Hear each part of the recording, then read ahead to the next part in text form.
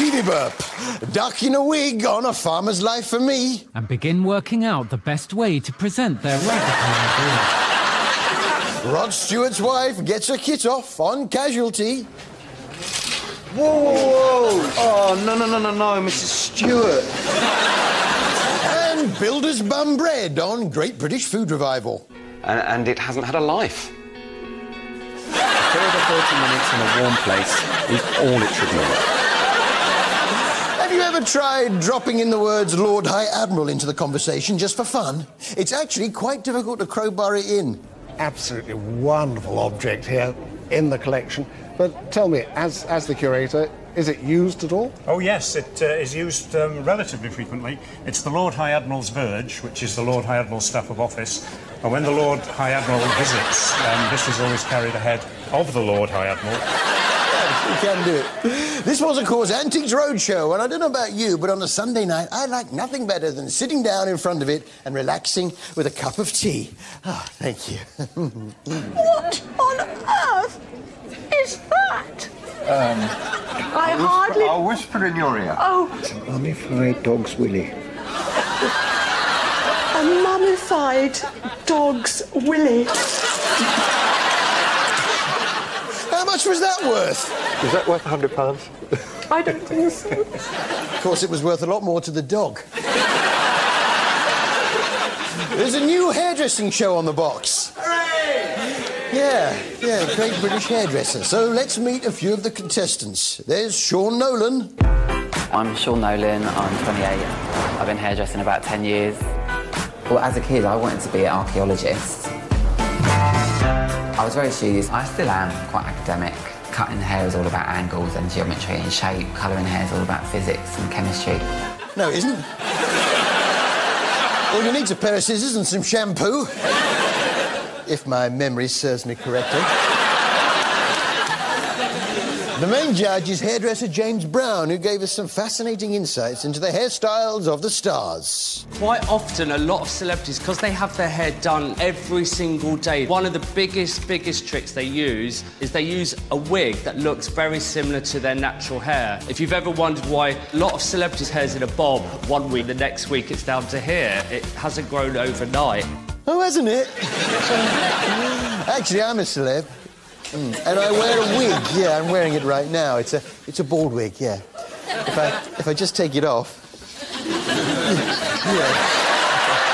Yeah. Rob Brydon, eat your heart out. Yeah. James had a nice little tip. Oh, hang on, I'll just take that off. It's a bit itchy. Yeah. James had a neat little tip on how to find out what shape your face is. A great way to tell your own face shape, come over to a mirror, and if you grab a lipstick and you just copy the shape of your face onto the mirror. OK. So you can see from that, you've got your classic beauty, squared, jawed face. Yeah, well, it's useful to know, isn't it? I mean, see, the method I've been using up until now is this. Yeah, you ink your face up. And then you, onto a bit of paper. And then you draw around the paper. And there we are. It's sort of a bit like an egg shape. We happy? Yes, I'm happy, yes. It's a bit schizophrenic. It's like someone's done this side and someone else has done this side. Mm-hmm. What kind of woman would want to wear this style? Yeah, I'm not sure.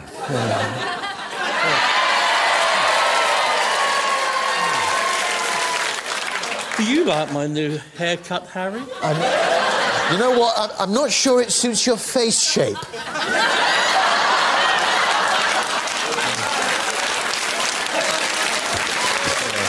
Draw around it. Yeah, you see, you've got more of a blob-shaped face. Which suits something a bit more symmetrical.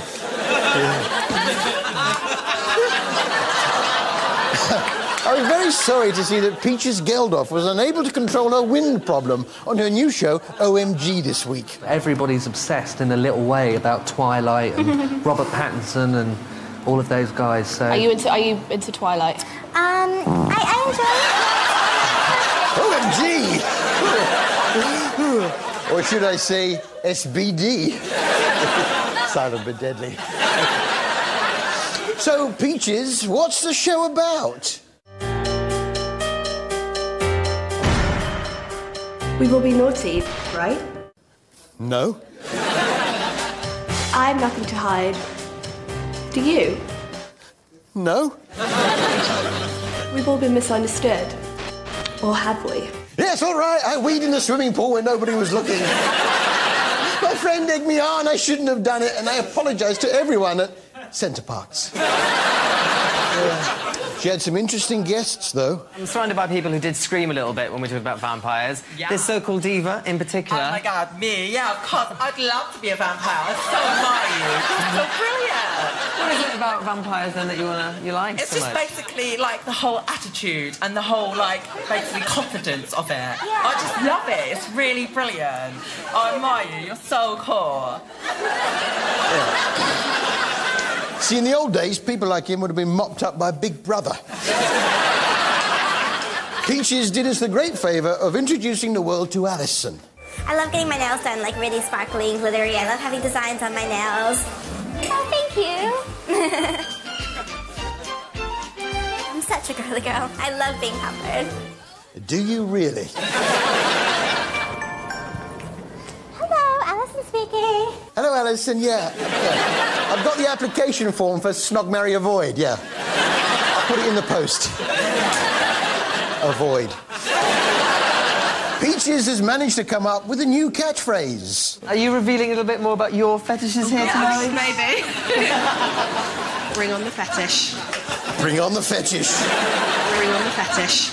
Yeah, it's not exactly... Bring on the wall! Yeah. Let's just see what's happening at Stansted Airport. The person that used the toilet done what he had to do on the floor, wash his hands inside the bowl, and instead of using the paper, the toilet tissue, to clean whatever's supposed to be clean, he done some drawers in the walls with actually poo. Sorry about that, but... you know, when you're on holiday, it's nice to let off a bit of steam. This was Stansted, the inside story, and I always like to hear what's coming up on a show so I know whether to stay tuned. Coming up, the dangers of runway works at the dead of night. Runway works, not sure. Dodging planes in the fog. Fog. And how to bring in a plane. Oh, that might come in handy.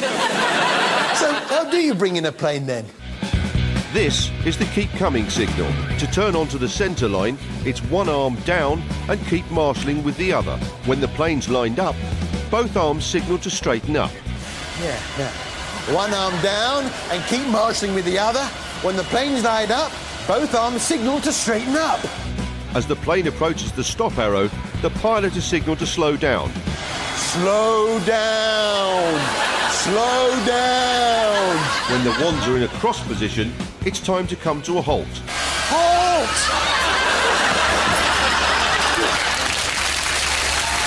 Just so everyone knows that's it, one wand goes up in the air and is then turned off.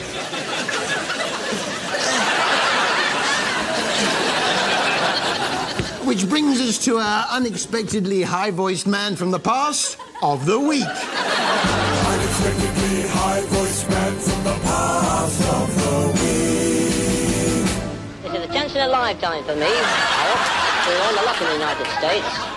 And maybe I better tell them something too. Unexpectedly high-voiced man from the past of the week. Parents under pressure now, and is it me or are the teachers in our schools getting younger? And that's just brilliant. That describes it better than I ever could.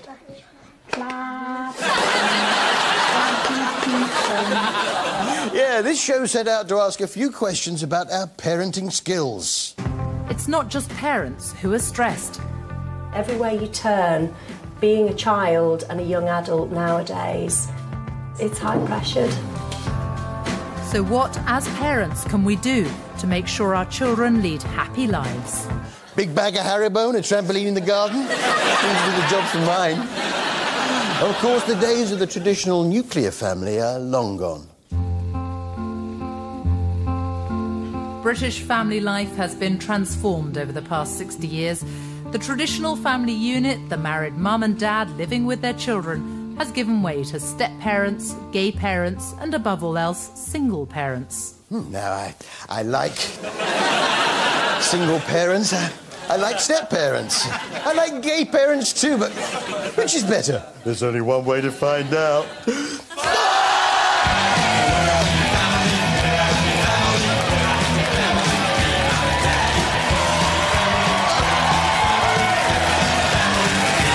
you after the break. Come on, single parent!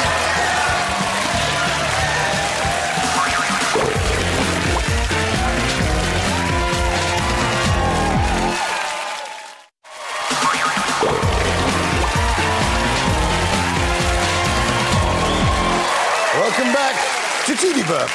Plane thinks it's a shark on Stansted, the inside story. Stansted's runway is surrounded by 240 hectares. Short-sighted tie on the story of variety with Michael Grade. Top of the bill, that's who's going to get the people in. The audience would expect. And Kirsty Young gets saucy on the British at Work. My own family have worked in shipbuilding and retail, in construction and clerical jobs, and in confectionery. My granny topped off your walnut whip. What's changing room star Lawrence Llewellyn-Bowen up to these days?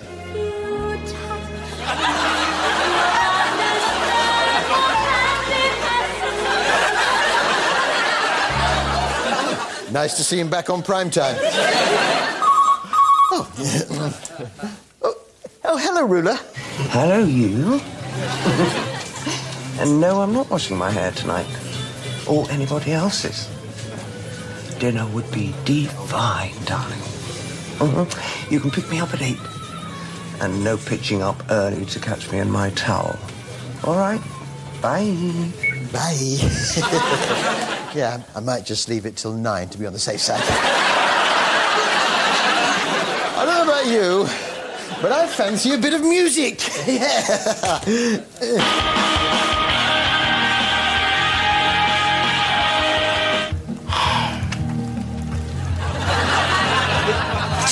Flaming music off!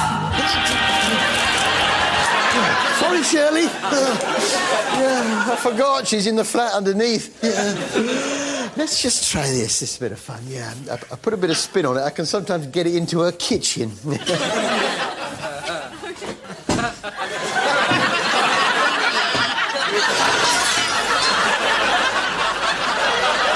sorry, but it's funny. Slam dunk. I haven't lost it. Oh. Yes. This was EastEnders and the ongoing struggle between Phil, Shirley and Glenda. And I was struggling to understand what they were alluding to. Nah, because if you thought he had, you wouldn't be here. I mean, you wouldn't still be marrying him, would you? If I really believed that Phil dipped his licorice in Glenda's sherbet, neither of them would have any teeth by now. I mean, I can see why Shirley's annoyed. I mean, you can get germs off someone's licorice. My sister ended up with a cold sore. Glenda laid out a picnic and I tucked in. You know, that's what men do. Was that before or after you nicked a bit of her sherbet? You've just found out that your fella has been weeding some other woman's garden. Is it the same garden where she had the picnic in with Glenda? I'm confused. Oh, yeah. Oh, I see. They're talking about sex. Yes. They're terribly coy on EastEnders, aren't they? I definitely think Phil should go in for a checkup, though. When I look at you, do you want to know what I see? I see the most beautiful woman in the world. Cataracts.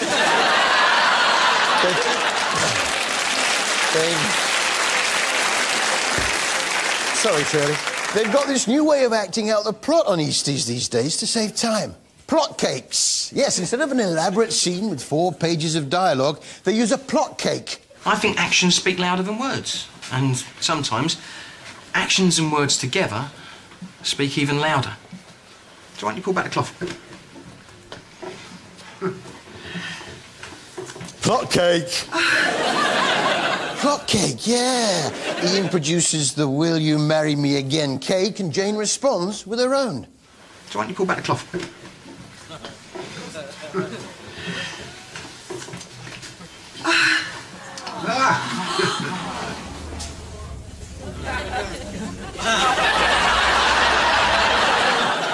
Now, let's see how the residents of Whiteley Retirement Home are getting along on When Teenage Meets Old Age. Tonight, I'm taking Roy for a new experience. Going to take him to a gay bar in Southampton where they have karaoke on a Tuesday night. Cheers. Cheers. See if he survives. No dinner, because eating's cheating. I'm not getting drunk and losing control. Absolutely, Roy. What kind of example would that be to set to the nation's teenagers?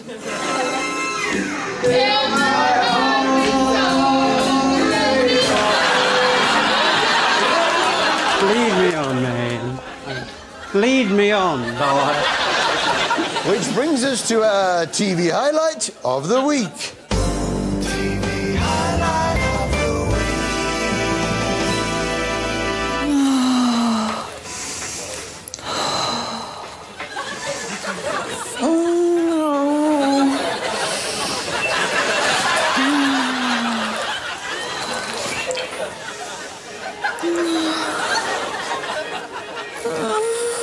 Thank you.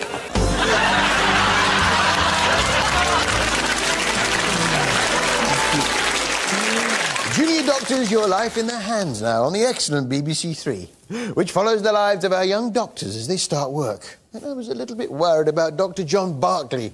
He's a big lad and at times he has to move fast. The crash alarm has gone off again. Another patient needs urgent assistance. Level 2 rehabs place. I don't know where that is. Cardiac arrest. I've got to find the place first. I can see what happens when we get there. At least John has got the support of his pals at the rugby club.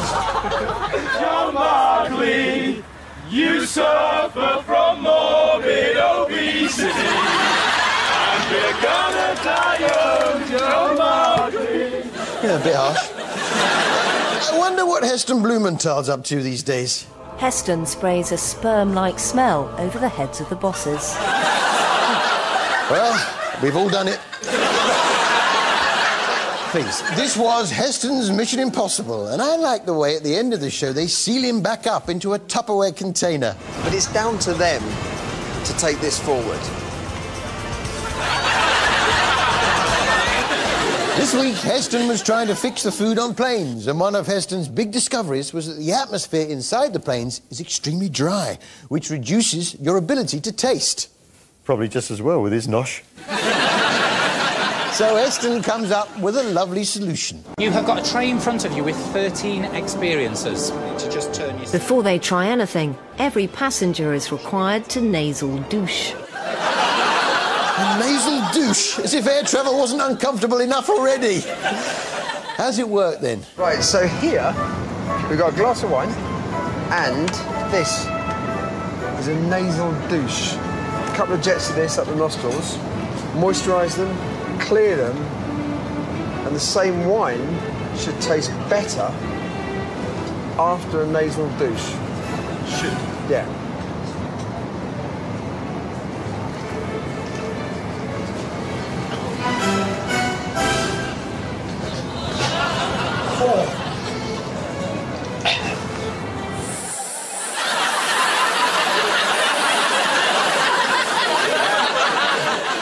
Hang on, that's not a nasal douche, it's spray cream.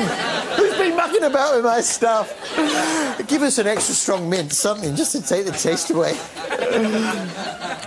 He adds a touch of magic, a pill that turns into a scented hand towel.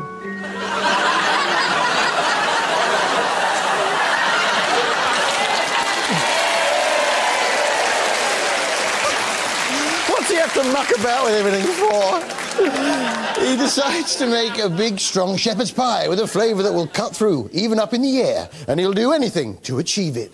Flavours were so prominent that it did make you think, is there a big chunk of salt in here? And the fact that it isn't is fantastic to know. Yes, it was just trying to show you guys, look. Yeah, I get that. this is what you can do. But it's still a shepherd's pie, but it's like a shepherd's pie on steroids. A shepherd's pie on steroids? That's dangerous, ain't it? It's a shepherd's pie on steroids!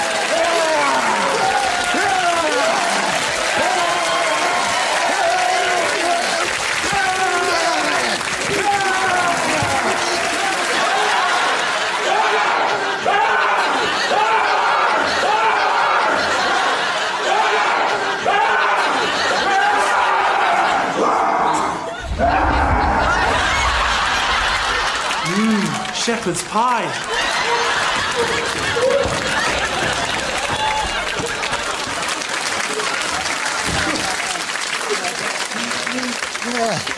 Yeah, that was a close one.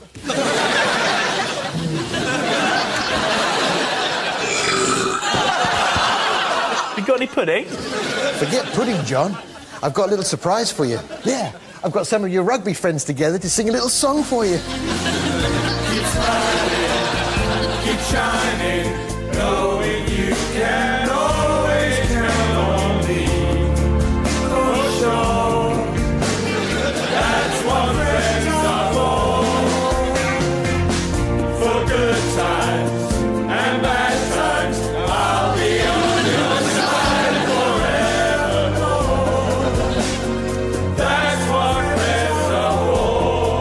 What friends are for. Well, that's all from us. Good night.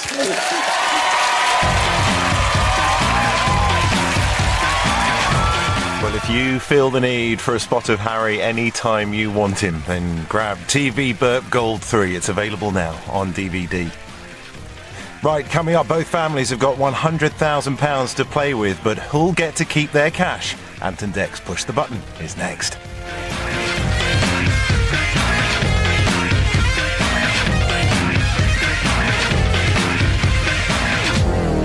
I love someone who bites children.